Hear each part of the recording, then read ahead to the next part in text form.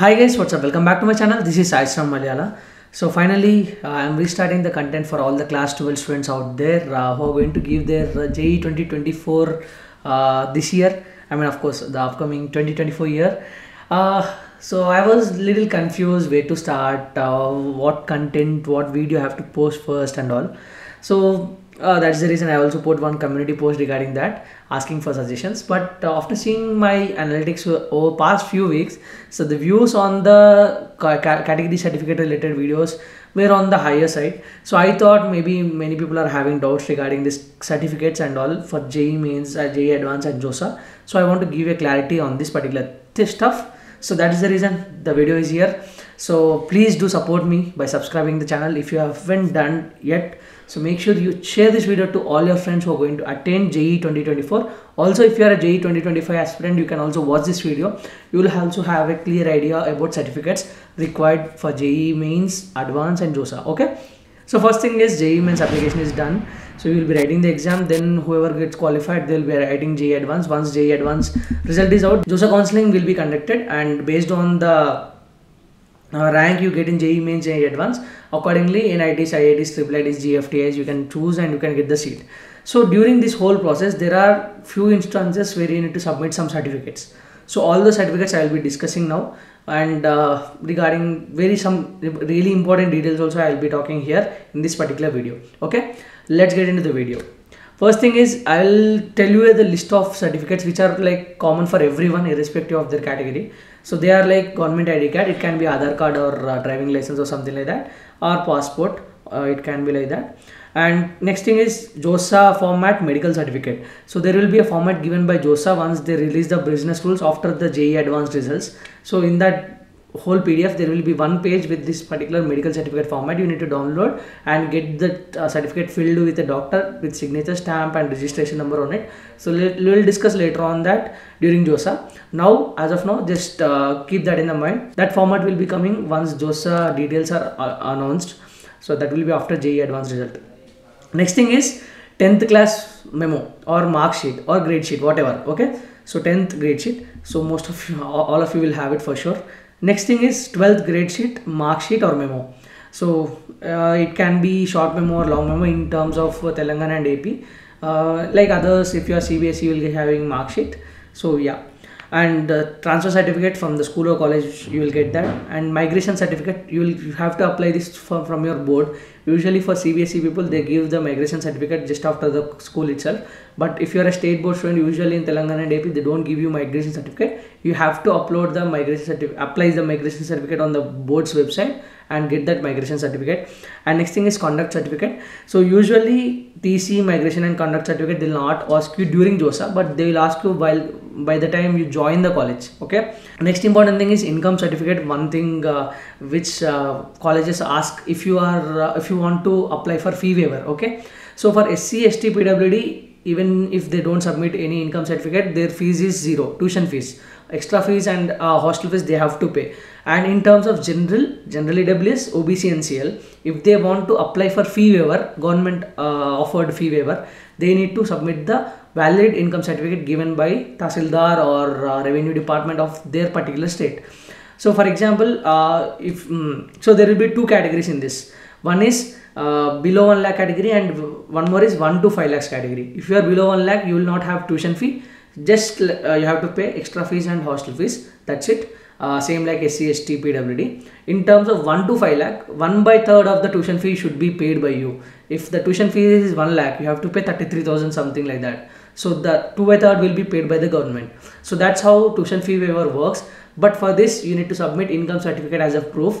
This particular income certificate, they will not ask you during JoSAA, they will ask you while you join the college. Okay, based on the income category you choose, they will ask you to submit the proof. For SC, ST, PWD, again I am saying you need not to submit any income proof. Okay. Now the thing is, in this income certificate, so the date of issue of this particular income certificate should be after April 1st 2024 only. If the date is before April 1st 2024, they will not accept it while you are joining the college. Okay, so this date is compulsory for every college.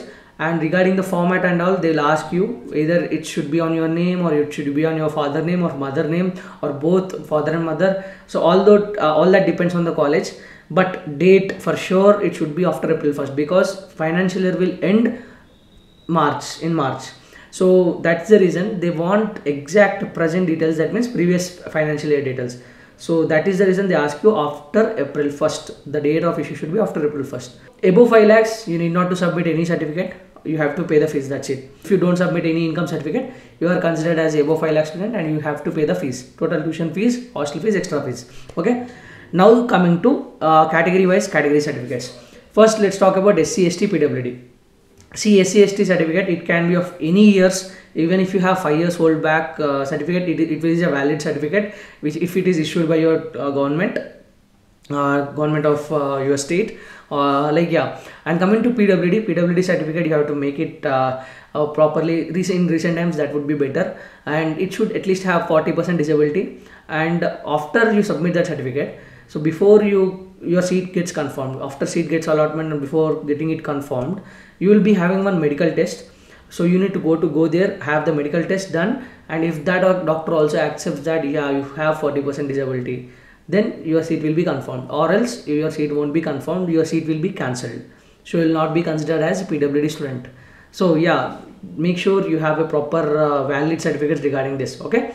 Next, that's it about SC, ST, PWD. Now talking about general, usually general need not to submit any category certificate. They don't have any category certificate. Whoever didn't submit any category certificate, they are considered as general students. Okay. Now general EWS certificate and OBC NCL certificate. The rules for making these two are almost similar. So like one of the category to issue these is their income, their annual family income should be less than 8 lakhs, something like this. Rule is there, right? So in order to satisfy that rule, again the certificate should be made after April 1st 2024. If you submit before April 1st 2024, in that case it will become a problem. They will not accept it. Your seat will be cancelled. Okay. So category certificate will be asked during JoSAA, and after JoSAA, when you join the college, they also ask you at that time also. They check that date for sure. Okay. Make sure you have the proper certificate after April 1st 2024. I know, because of you, when you are applying for JEE Mains, they ask you for certificates you have made now, but this is not going to help you, or this is not going to be valid certificate during JoSAA. During JoSAA will be conducted usually in June, something like that, June, July, something. So at that time, so you have to make new one for sure. The date should be after April 1st. Whatever you have now, even if you made just today also, it is not valid. April 1st 2024 on or after April 1st 2024 is what mandatory. And during JEE Advance also, they will ask you to upload the certificate. OBC NCL, EWS, General EWS, SC, ST, PWD certificates, they will ask you to upload.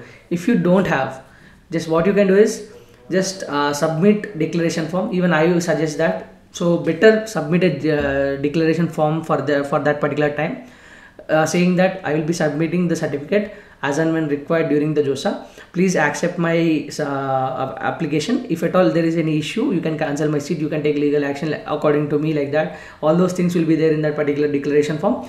Just upload that, and during JoSAA you can submit after April 1st certificate. Okay. So this is what you can do. So mainly for EWS and mainly for general EWS and OBC NCL, April 1st 2024 is mandatory.